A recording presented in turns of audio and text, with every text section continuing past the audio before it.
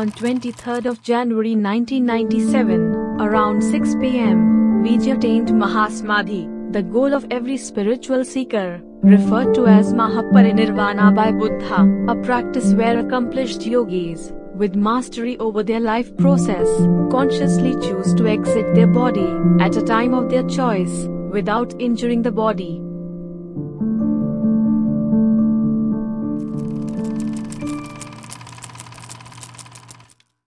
History is replete with yogis who have always announced their date of exit well in advance.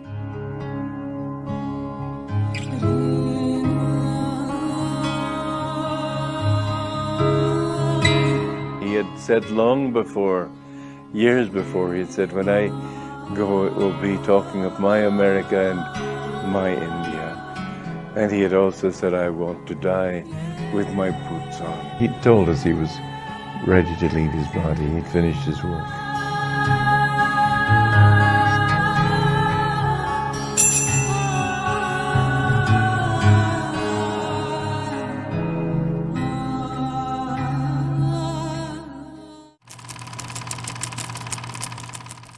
Physical body, if it has to hold it, it needs a certain level of vibrance, otherwise it cannot hold it.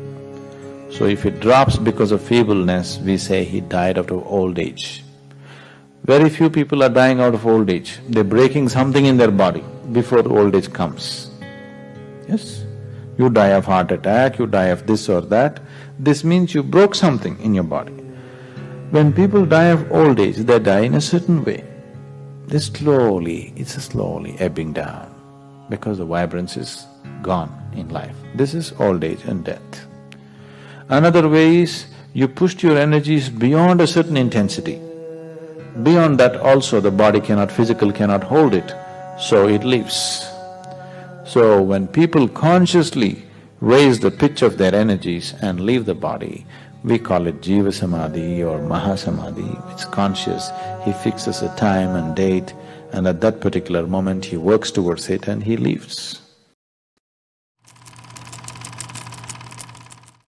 Vijji started informing the Yoga Center residents about her Mahasamadhi 9 months ahead of time. As her sadhana intensified, from December 1996, she started serving food with her own hands to commemorate her final days, leading to Mahasamadhi.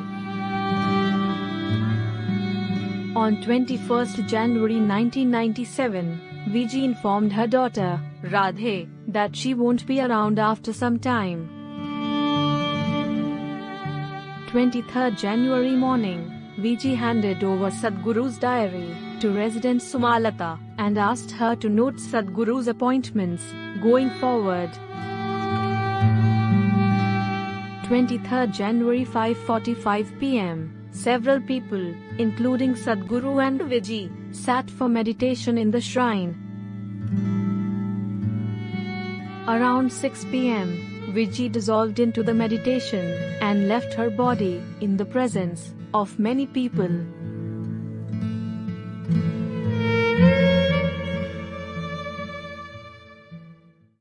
Shambho, Shambho, Shambho, finished. It was just before that she went out, about 6:11, 6:12, that's the time. About 6 o'clock, she went out, she wanted a rose flower. So she asked one of the brahmacharis to get a rose flower. They ran to the Vanaprastha ashram, got the rose flower and came. She held the rose flower in her hand, Shambho, Shambho, Shambho. Just 7-8 minutes, it was over.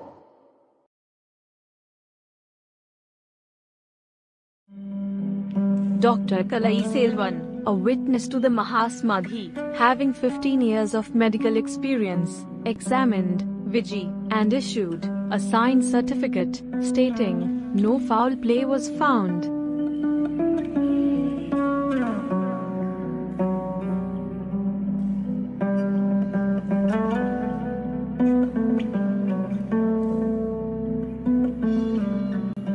Vijji's father was informed the cremation would take place the next day at 6 a.m., 12 hours after Mahasamadhi.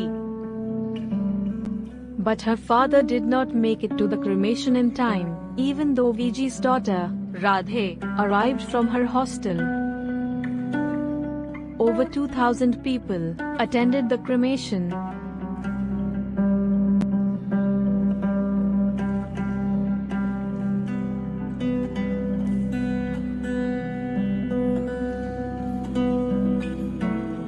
Vijji's father sent a letter to Sadhguru on 30th January, where he did not express any suspicion over the death of Vijji.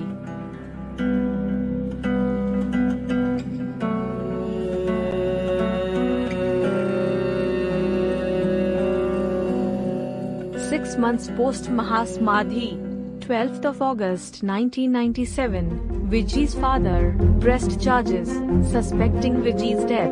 No parent would wait for 6 months, a clear indication of vested groups instigating him. Vijji's father never expressed any suspicion in letters exchanged in the past 6 months with Sadhguru. Isha Yoga Center immediately welcomed a full investigation. The police examined 45 eyewitnesses of the Mahasamadhi, all the inmates of Isha Yoga Center and Sadhguru, and recorded their statements. All the witnesses stated Sadhguru and Vijji were very close and lived a normal and happy life, including the day she left.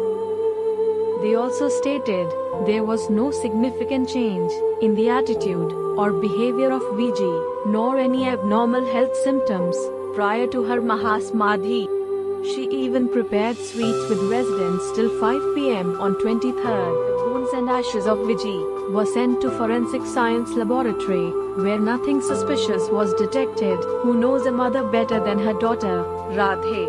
If she harbored any misgiving, she would have exposed long back. Contrary, she is absolutely supportive of Sadhguru. None of the allegations were proved, and investigations revealed nothing suspicious. The case was closed in 1997.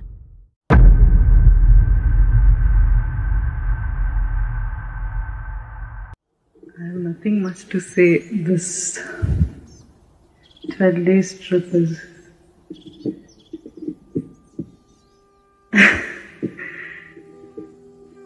yeah, I certainly experienced tremendous energy, and I can say I've taken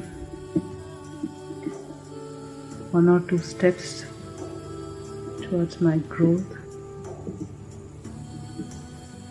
and certainly it does help me to be a little more mature person, and I consider myself very lucky to only hope that I carry and be of some useful to everyone.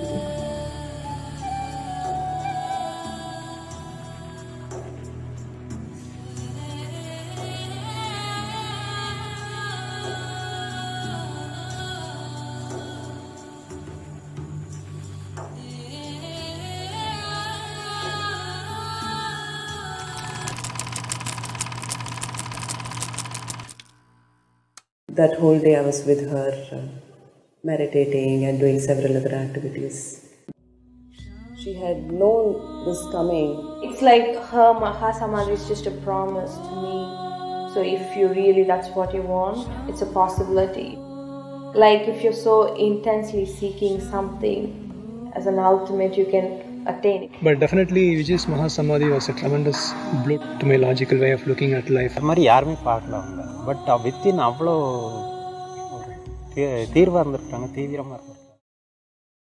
There is no controversy, it is just a few tabloids picked it up and did some rubbish, because we know why they did it now. And a few bloggers who have nothing else to do, they keep doing it. Absolutely no controversy because it happened in the presence of people. People who have nothing else to do, they keep commenting about it. She was like my shadow for 12 years. She lived as a part of my life in everything that I did. And this is a nation where there have been thousands of incidents where people have left their body consciously. It is the peak of yoga in many ways. So she announced that she will leave almost 9 months ahead of that time. And she even prepared my daughter, who was only 7 years of age. And many ways I tried to… because those 12 years we were traveling and traveling all the time together. So this was the time when we're just kind of beginning to settle down. I said, just now we're settling down, why now? So she said, right now everything within me and outside of me is perfect. This is the time I want to attain to this. And she started working towards it. I never thought she will make it so quickly. This is something everybody is working towards, that you must be able to conduct the most profound aspects of your life consciously, that includes your birth and your death. So that is not a simple factor, which unfortunately, that profoundness in the society is gone, so all kinds of people who have nothing else to do, they're commenting about it. There's absolutely no controversy, they're just commenting without any basis. If anything like that was there, you think all these young people would be around me, supporting and making things happen? Is it true that you gathered this body slowly over a period of time? Yes? You gathered it. Some people gather this body consciously, lot of people gather it unconsciously. If you had gathered it consciously, it would also be possible for you to drop it consciously. If you gathered it unconsciously and lived unconsciously, such a thing would look like an impossible thing for you. But if you gathered it consciously and you conducted it consciously, you could also keep it aside consciously. So, this is the very essence of the yogic process. So, what do you think? It's suicide? That's what you will be accused of. If you can't accuse someone of suicide, then you will say it must be murder, okay? So this is just very silly ways of profound aspects of life being looked at by very gross people, very cross explanations for very profound nature of human existence here. Can I choose to do this? If you work for it, not going to come easy, but if you work for it, yes, every human being can. Can I live consciously? That's a question you're asking. Can you live consciously if you work upon it? Yes? If you live consciously, is death also an inevitable part of your life? Shedding this body also is an inevitable part of your life or no? Yes or no? Yes. If I can eat consciously, if I can sit consciously, if I can breathe consciously, if I can sleep consciously, is it also possible that I can keep my body aside consciously? Does it look like a possibility for you? Why then do so many people suffer with terminal illnesses and diseases? If you're saying that you can work towards making these conscious decisions, then why do we have the other instance? When people linger and linger and linger and are not able to make that break. So when people are suffering something, if you tell them the truth, they won't be able to digest it. Let's not talk about that. What I would say is it true with you right now as you sit here that this body that you have gathered happened to you over a period of time?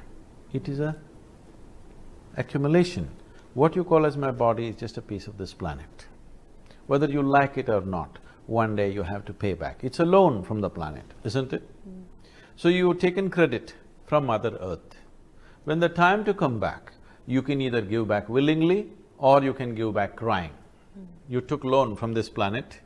If you made something else out of it, when the time to give comes, you will give it consciously and joyfully and go. If you made nothing out of it, you will die miserably and you think that is normal. That is not normal. Just because you didn't make it, you think nobody can make it. This is the crown of ignorance. When people think, whatever I do not know cannot exist, this is the crown of ignorance. So all this controversy is because a lot of people are wearing this crown of ignorance. Oh, I will definitely tell you when I'm leaving, but don't be in such a hurry. I know it may be a great filming opportunity for you, but still people want me around, so